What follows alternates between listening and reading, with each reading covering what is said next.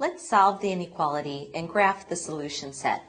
Notice we're given a rational inequality, so in order to solve this, we need to put everything on one side of the inequality sign and 0 on the other. So we'll subtract 3 from both sides, and we have 2x plus 1 over x minus 3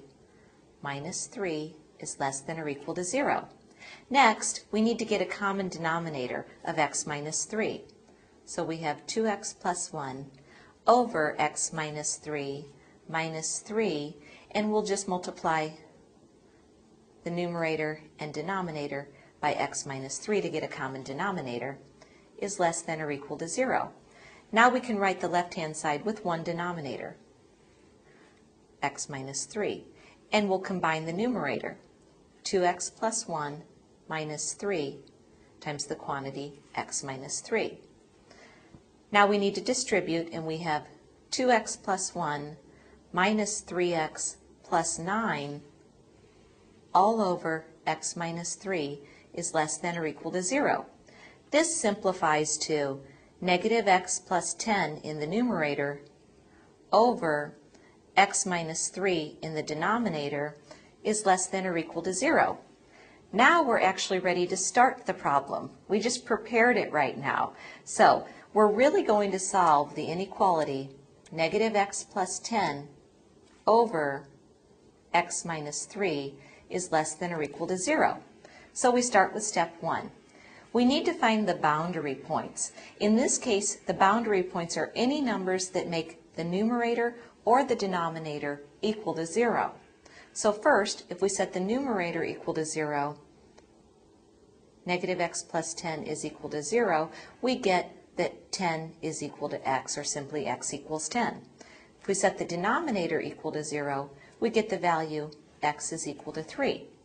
So in step 2, we need to go to a number line. On the number line, we'll put our boundary points. We have 3 and we have 10. We have 3 different intervals at which to look now. So in step 3, we'll choose a test value in each of the intervals, put that into our original function.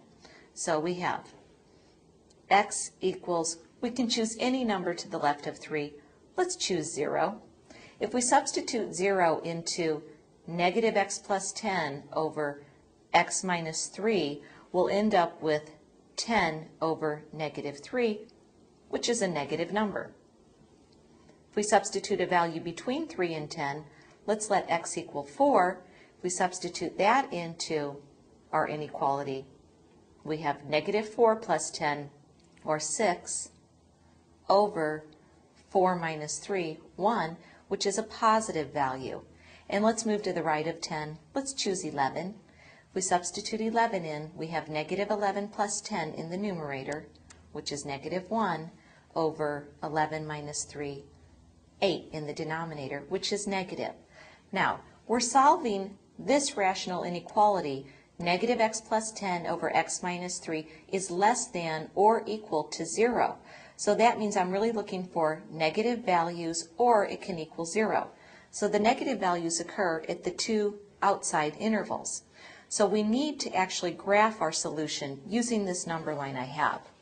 We want values up to, and normally we would include 3 because we have a less than or equal to sign, but we're not going to in this case. It's kind of a special case.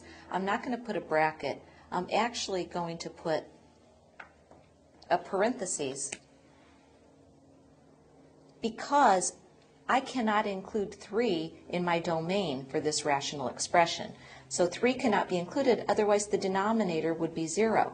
So I want numbers to the left of 3, not including 3, or the other place we have negative values are at 10 and to the right of 10. So there's my graph. How do I write this solution in interval notation? I write it as negative infinity up to, but not including 3, union 10 to positive infinity. And the last thing I want to do is write my answer in set builder notation. And I would write the set of all x such that x is less than 3 or x is greater than or equal to 10.